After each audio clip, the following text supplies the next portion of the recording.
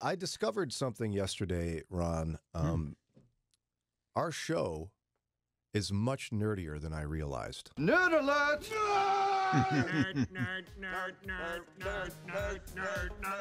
That is actually the most annoying thing I've heard in my life. Funny you would speak up. Ron, I discovered we don't have, among the four of us, just one valedictorian. We have two. Oh, my. Okay, mine does not count. Yes, it does. It does. I am from the everyone gets a trophy generation. So if your GPA was 4.0 or higher, you automatically got valedictorian. There were like 30 of us. What was your GPA? Oh, wow. 4.0. And so that makes you the? Valedictorian. No. Nerd alert! At least co-valedictorian. Co by 30. I'm just still shocked that you think you just realized this yesterday. Why do you do this to me? I sometimes forget things. I No, didn't not- know this. So yeah, you forgot that we talked about this a couple months ago. But also, I was probably gone. you were there. You just are now realizing you and Daria are nerds. Yeah, I sometimes have a self-awareness problem. I never thought of Daria as a nerd. Well, you and Daria are the same person, but different. Back up on that. What? You're the same but different. We do have the same Myers-Briggs type. We found that out. Oh, right. There, Between the four of us, there are two personality types in this room. That's nerdy as well, by the way. But I bring this up because I also was valedictorian, and it was one of the more unpleasant experiences of my life. Why? I know it sounds weird, right? Yeah, you'd think it'd be like so fun. No, I don't know why I went for straight A's. I don't know why I did that. I got straight A's my first semester of my sophomore year because in high school where I was is 10th, 12th grade. Okay. Okay. Okay. So I was like, oh, I got straight A's. Look at that. You know, because I remember everybody telling me when you get to high school, it counts. Yeah. Now it matters. Right. Like you could do anything you want in younger grades and no one cares about that. They'll never find out how bad your grades were in 7th grade or something. And so I did it. I was like, well, I wonder if I could do that again. And I just kind of kept going. But I was a regular kid. Like we had AP in our school. We had all the acronyms and You all didn't the do smarty AP pants. stuff? No, not once. Okay. Didn't want to. Not interested. Oh, so a legit 4-point. And yeah, well, and we also, this was no fault of my own. Our school also did not have what's called weighted grades. So you, oddly enough, Daria, you had weighted grades at your school, but it didn't matter. Yeah, at one point I had like a 4.3, I think, because I did take AP classes, and then I went to like a tech school, and that wasn't weighted, so it brought my GPA down. Nerd. My GPA was at 4.3. No, I'm just teasing because I can say that because I'm also a geek here. But so a school that has weighted grades would be if you're taking AP class, honors class, you actually would get more than an A in numbers. So you could have somebody with like a 4.8 or like a 5 something probably, right? If you took a full roster of AP classes, it would, in theory, be possible to get a 5.0. So whoever had the highest GPA, whether it was like 4.3 or 5, that person in a school with weighted grades would be the valedictorian. In my school, no weighted grades. The best you could do is a 4.0. Regular track courses and honors classes weighted the same. So we had probably like 6 or 7 valedictorians. Okay. It's not my fault. I didn't make that rule. Okay. And in their defense, them being the smarty pants kids that took all the honors classes, I was in a band in high school and we were pretty cool. And so my senior year, I was playing a lot on weekends and such. And so I had a pretty light course load. As in my last semester of senior year of high school, I was in concert band, jazz band, stage band, and study hall in the band room. And there might have been a second study hall in the band room, but I don't remember for sure. So 4 of my classes were in the band room. So, okay, they might have been in AP chemistry. You were in band. I was making music. So You you don't cheated. have to be smart. Cheated? Make That's music. not cheating. I completed all the course requirements for graduation and got straight A's. I did. And I had to work really hard. I remember I studied so many hours. I had to be a try-hard to get straight A's in regular classes. I didn't take AP because I wasn't smart enough for it. But when the announcement came out about who was valedictorians, my friends didn't believe me. Aw. And the smart kids were like ridiculing me. They were mad. Oh, they were so insulted that someone of my level of intelligence would be associated with their brilliance. I mean, I was getting people talking junk about me on all sides. That's sad. So I remember vividly when names were announced during graduation, they asked us to stand. And I remember I hung my head. I put my head down Aw. because I felt so bad. That's sad. Now, I was trying to challenge myself. I wasn't saying, how can I scam my way into being valedictorian? I really was, it was self-challenge, and I was doing some things in life, but very bandy towards the end. And it seems like that's the goal, right? For high school kids, what they start to be told, and college kids, you got to be the best academically. That's how you make it in life. That's the recipe. If you're a valedictorian, if you're Daria, you're going to be basically the next Warren Buffett because you were valedictorian. I mean, that's the message kids are told, right? Figure out what you're going to do the best you can, be the best you can be, get straight A's, and life's going to work. But they also want you to pad your resume. So join every club, Right. whether you attend the meetings or not. You can say All you the were a bands. member. And be a National Honor Society, even if that means nothing other than showing up at a ceremony and then doing nothing else. But be in that. But the New York Times had a thought-provoking commentary. It's called "A Promise to Grads with No Promise." It's a speech, so to speak, to kids who are not valedictorians and tryhards like Daria and I. Mornings with Brian, a.k.a. two tryhards and two cool people. I think I'm cooler than you. Well, that's true. Ooh.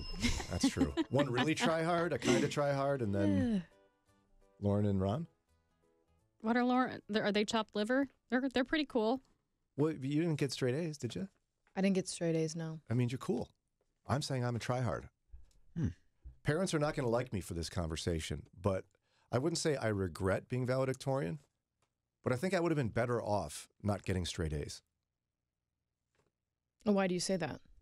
We'll get to it in just a moment. Oh, okay. According to the New York Times, here's an article from a woman named Megan Stack. It's a promise to grads with no promise. She said, it's high school graduation season, time to cheer the teenage achievers, especially the overachievers, and send them off to campus adventures and incipient adulthood. This year, though, I want to talk about the other graduates, the one without honor society stoles or academic medals or college plans, the ones who still don't know what they could or should do, who taste a tinny dread when the band strikes up pomp and circumstance. I'm talking about the students who flailed academically, never discovered any particular talent, drifted unnoticed in the halls. The kids who got into trouble and now think of trouble as their natural habitat. The poor kids, the dwellers in volatile homes, the abusers of substances, the college rejects, and even the high school dropouts.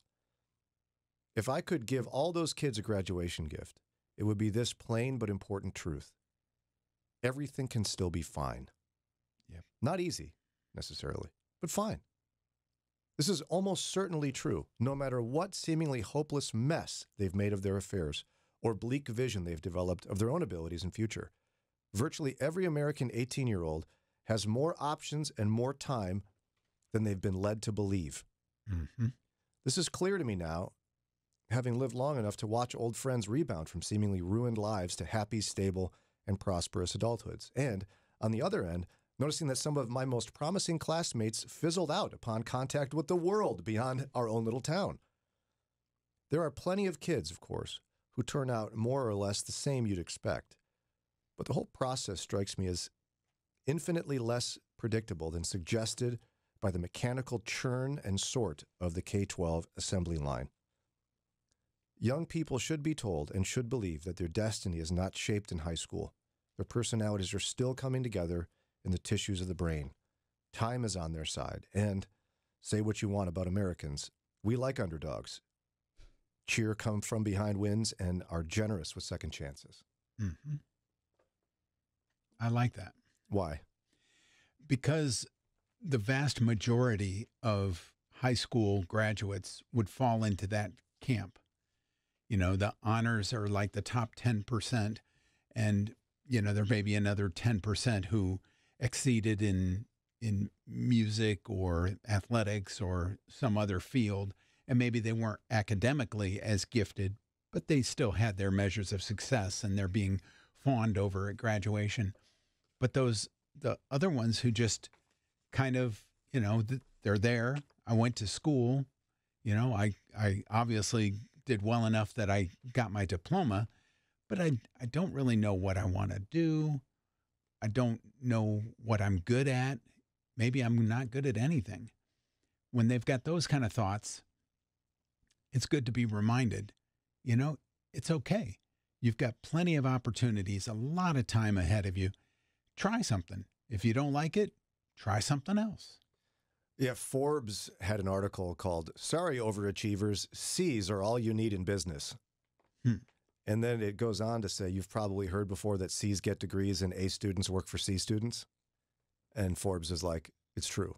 I've never heard that. Yeah, A students work for C students. And they go through all the reasons why in this piece, but it's C students have honed in passion. They're not afraid to take risks. They don't sweat the small stuff. They really want it.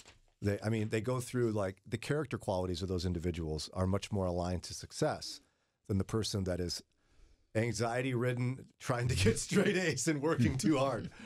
All right. I mean, look at your own high school classes. I was amused to see on Facebook the other day, there was a particular group of high school girls that were the popular girls. They're still hanging out in our hometown. Huh. Good for them.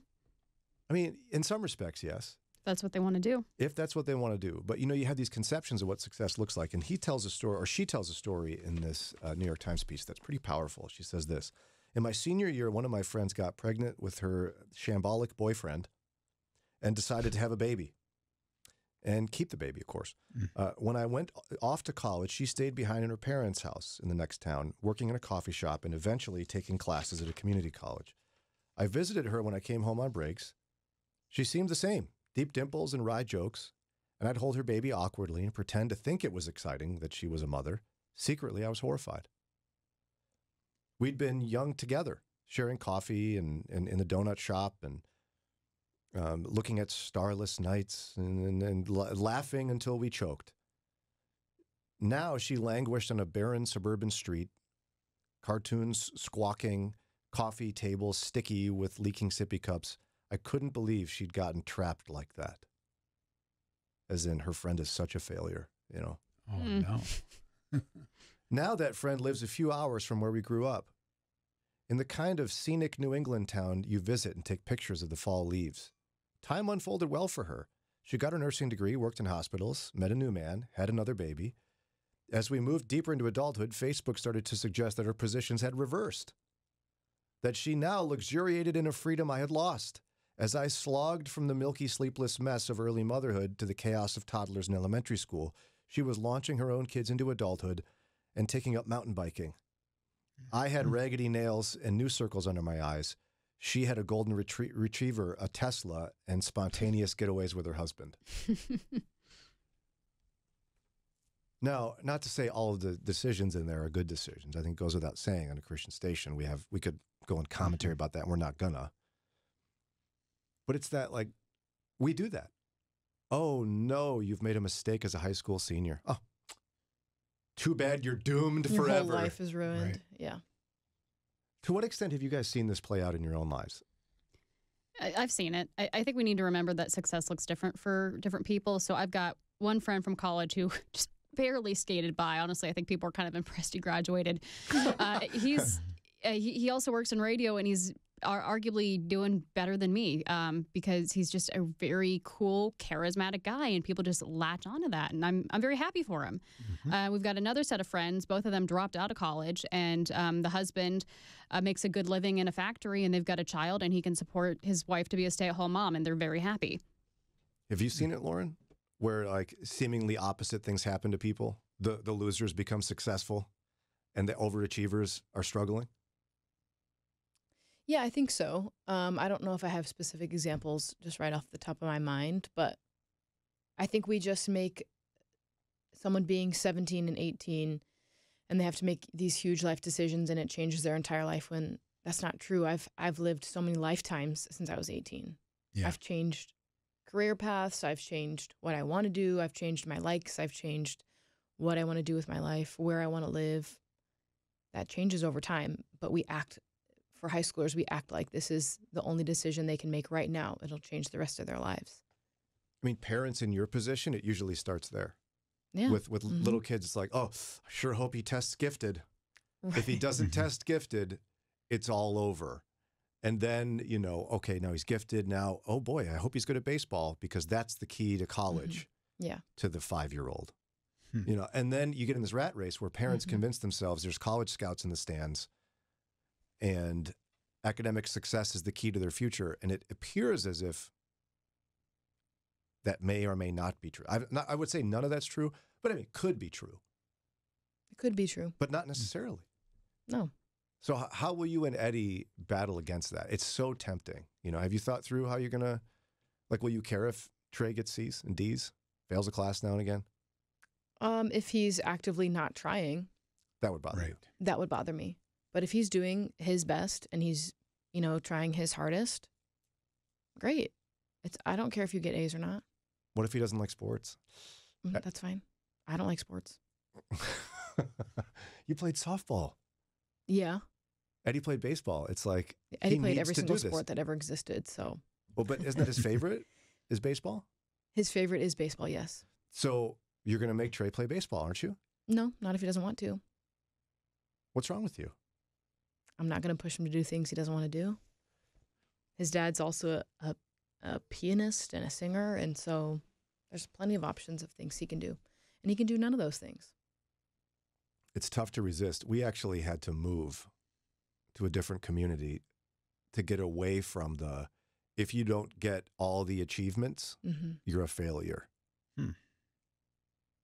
And I don't roll like that. I can't do that. And honestly, I think I learned from being an overachiever. It's just not all it's cracked up to be. Like if I put that on my resume right now, that I had a 4.0 in high school, someone would laugh at me. They'd say, why did you have your high school on you're a Yeah. 45-year-old man. Take that off of there. I was even talking to my wife the other day, and she said degrees now go at the end of a resume. Because it's not the main thing that people are looking for. They're looking for your experience and what you're good at. Yeah. And I was like, well, what about me? I have a master's degree. Wouldn't I put that as a headline? She's like, no, put it at the end. That's humbling, isn't it? Mm-hmm. Especially when so much emphasis is put on this academic success. So how do we define success for our kids as believers? Yeah, we had a teacher text in. They said, I'm a high school teacher and a mom to teens and a college student. I love this article. Our focus needs to change. I always tell my students and my own kids it's okay to not know what you want to do when you're 16 or 18 years old. Also, grades don't define you. I tell my students that all the time. It's so true. I'm so glad she tells her students that.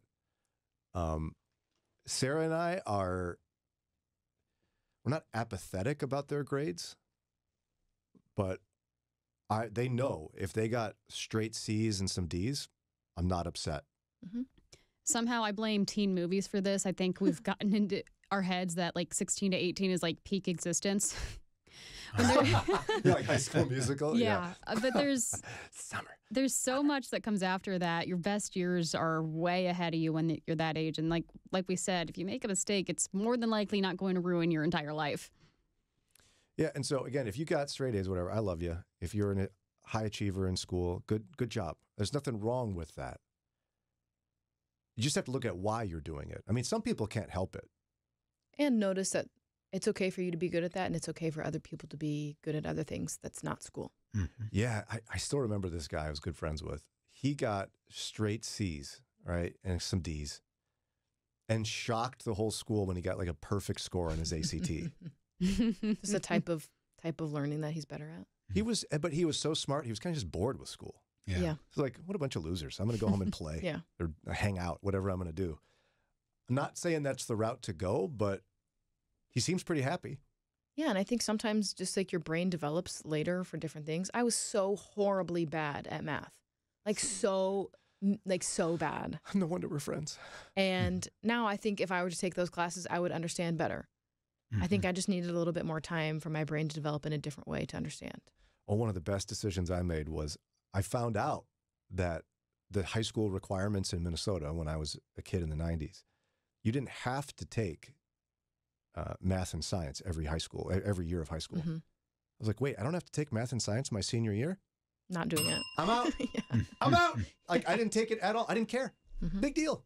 Look at me now. using a calculator and not knowing any physics. I think I'm okay. Pythagorean's theorem. Yeah, physics. I didn't want to take that. Whew. I'm pretty good. I could pick up this napkin here and drop it on the ground. Physics is awful. There it goes. Physics. I hated that class. A for me. So I guess I wasn't that much of a tryhard. Well, Lauren, I don't know about that. come on, just lie to me a little bit. No. Christians.